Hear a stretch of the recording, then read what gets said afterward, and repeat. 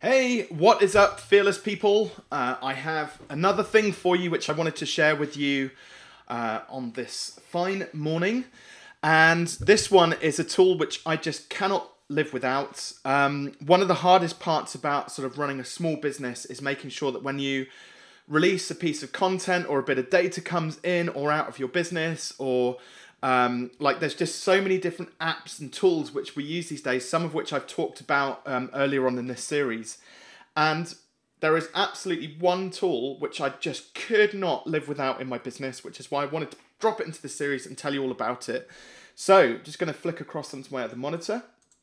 And that tool that I mentioned that I wanted to talk to you about is Zapier or Zapier. I know people just talk about it or call it different things. So I love using Zapier. One of the cool things is, so with Zapier, it's integrated with tons and tons of different apps, basically like thousands of different apps.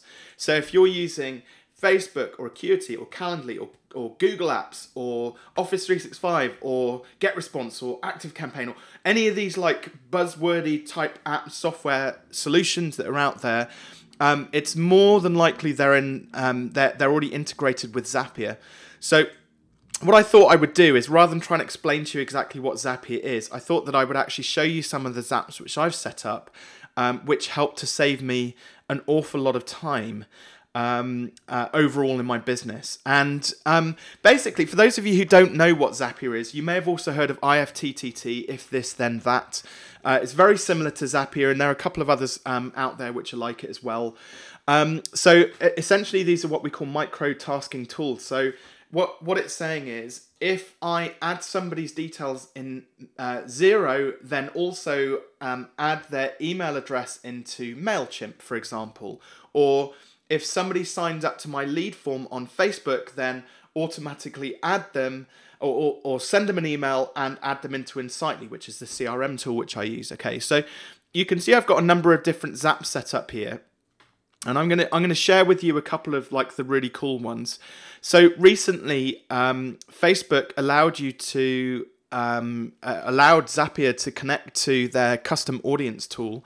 So what I've actually got is, so if I get a new, let's say for example, I get a new diagnostic call booked. Let's go with this one first.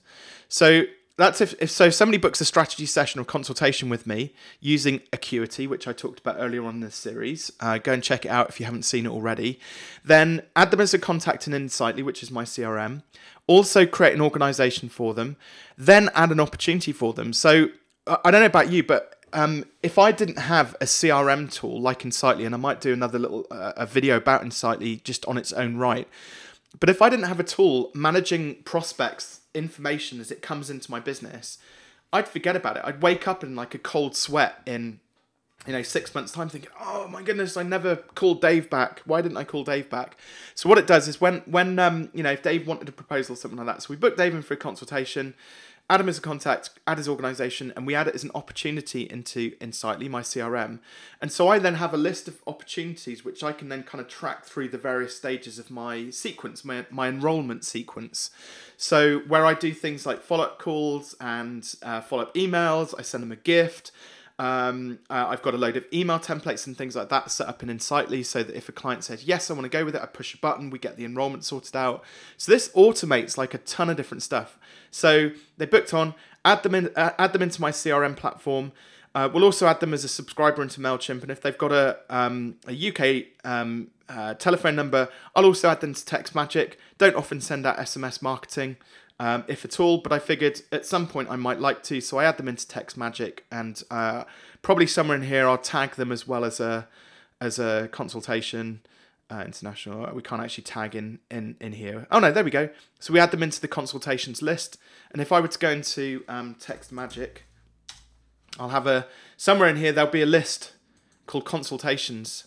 So it means that anybody who's then had a consultation with me between sort of specific time periods, I could send them a little text message if I wanted to. So we've got contacts here, and then there we go. Diagnostic calls. So it actually goes into diagnostic calls. I probably need to update that one.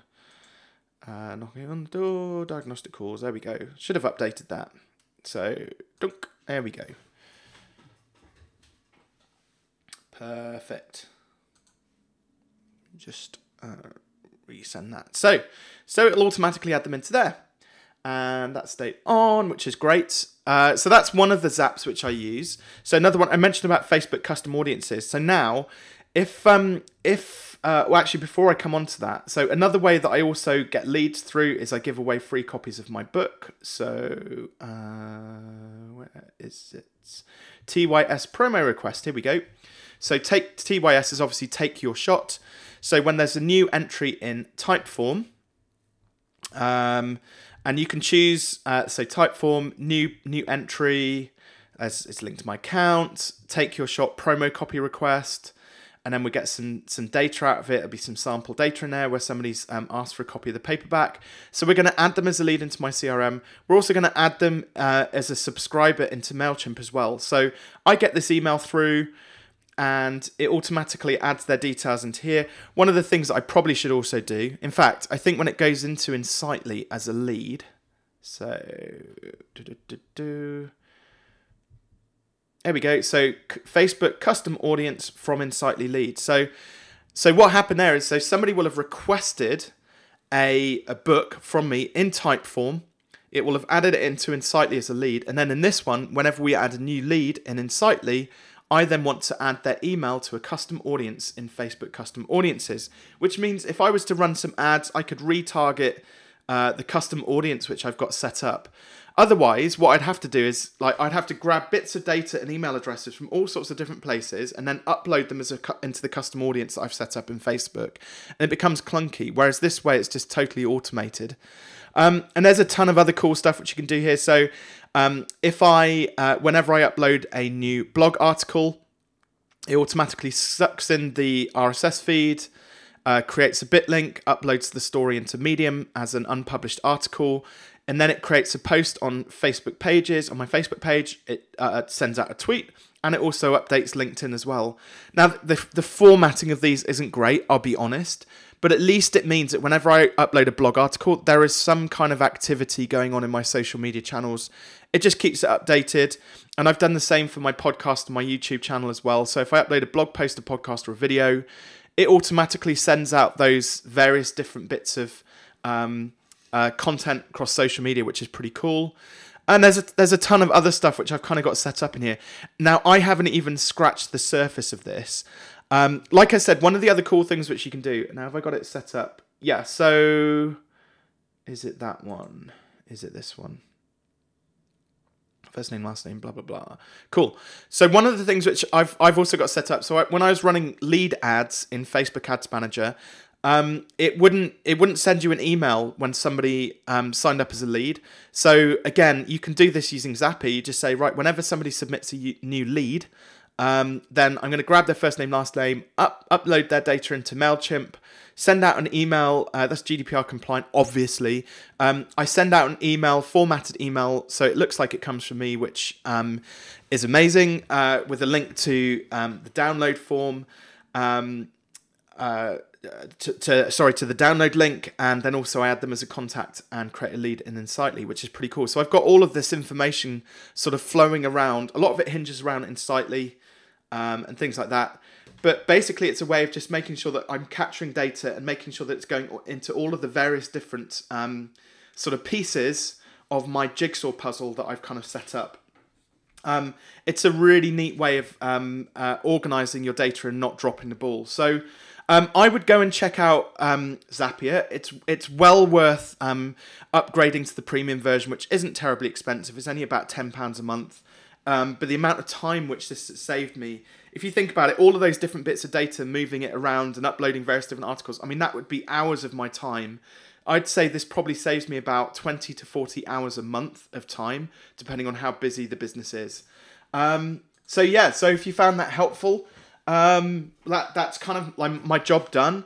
I'll pop a link into Zapier so you can go and try it out, download it, try out a couple of different zaps and things like that. Have a look at which bits of software you're using, and make sure you get it uploaded into Zapier and save yourself a ton of time and make yourself a ton of money, hopefully.